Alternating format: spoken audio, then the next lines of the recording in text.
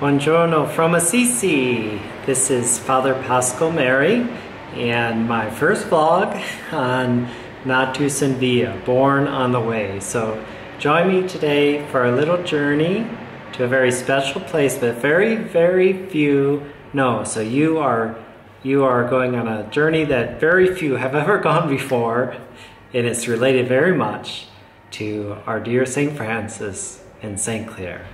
On March 28, 1211, the night of Palm Sunday reaching into Monday of Holy Week, Clare left her family home, desiring to serve God as soon as possible without clinging even to the dust. And not even the barricaded door of the dead could stop her. If the sky was clear, the moon that night would have been almost full, perfect for moonlight absconding out of the city. And the road down Mount Subbiaso to the Porziuncolo was not a major road at the time, but about 2 miles of woodland, then swamp, stood between the city and that small Benedictine chapel where the small band of friars was waiting. That was the Porziuncolo, and there St. Francis cut her hair, no longer being necessary, but being necessary for the Lord. That night, Francis and a couple friars took Clare to the monastery of San Paolo in Bastia. This was a Benedictine monastery, a very beautiful one, where she spent a few days, and she was found by her family. The next day, they missed her, and she had a beautiful tenacity. And Clare staved off the threats and duplicity of her family, who tried to woo her back.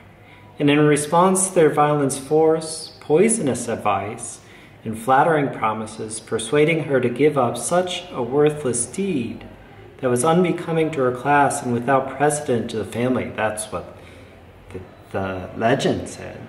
She took hold of the altar cloth with the strength of her love, maintaining that she would in no way be torn away from the service of Christ. It's this pillar that you see here that was the bottom of the altar that she grabbed onto, or the altar cloth that she grabbed onto. And as she did that, she removed her veil, showing her shorn head, that she was totally protected by Christ and totally given over to the service of God and His church. So I thank Saint Clare for the beautiful, wonderful witness that she is.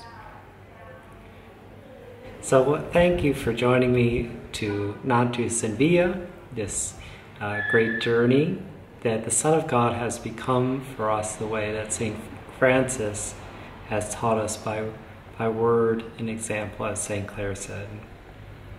Prayers.